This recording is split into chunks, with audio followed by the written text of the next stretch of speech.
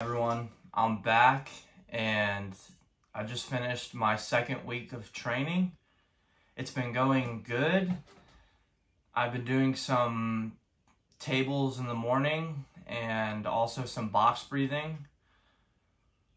Additionally, I've been trying to practice some stretching on my rib cage and my chest to try to open it up. I've also been testing my lung capacity, or vital capacity, which is a measurement of total lung capacity, but just a part, not all of it.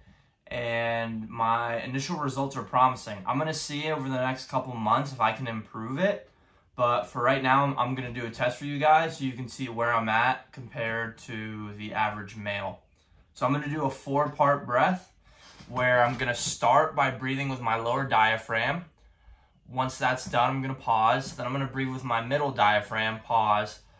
Breathe with my ribs, take another pause. Finally, do one more breath for using my shoulders for kind of my upper lung area.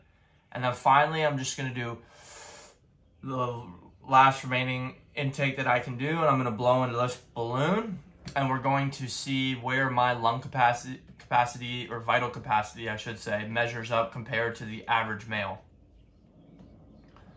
So here we go.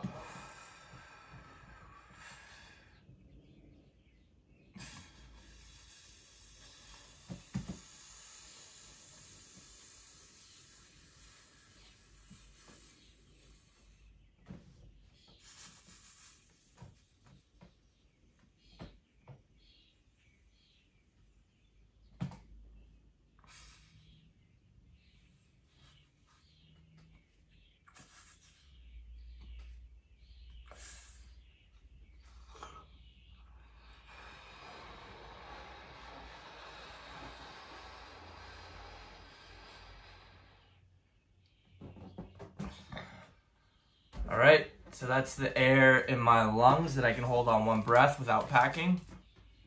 And we're gonna do a simple circumference test to figure out what the capacity is in there in terms of liters.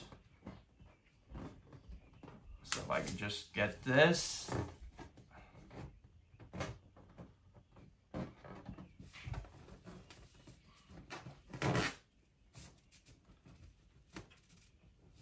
All right, so you can see that's going all the way around the balloon, nice and tight. I'm right at 76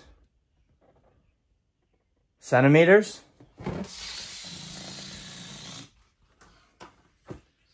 Which, if I use my big brain and do the math right in my brain, right on the spot, it comes out to be, calculating,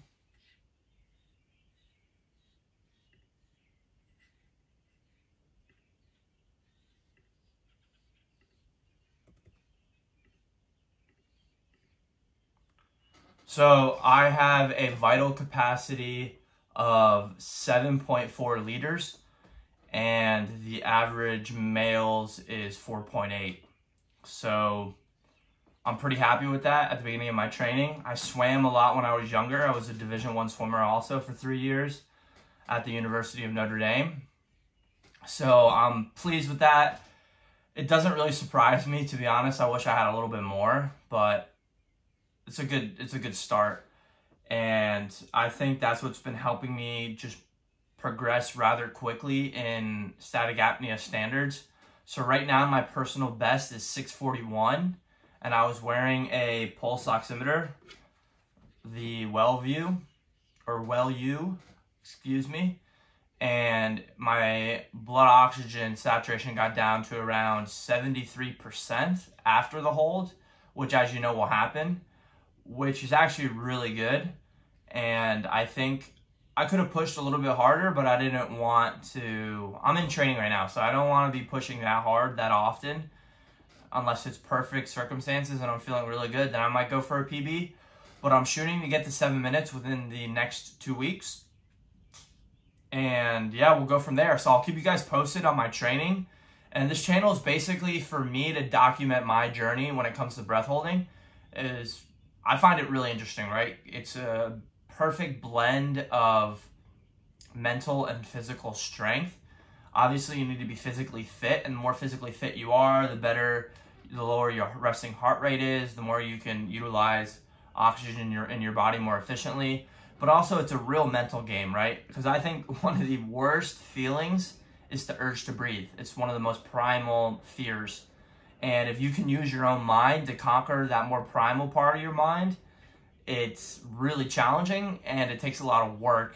A lot of CO2 tolerance is what people talk about.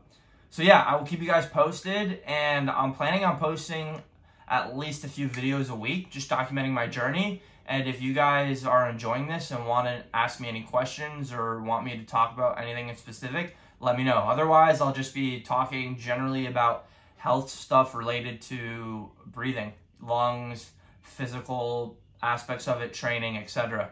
So yeah, guys, take care, and I'll see you in the next video.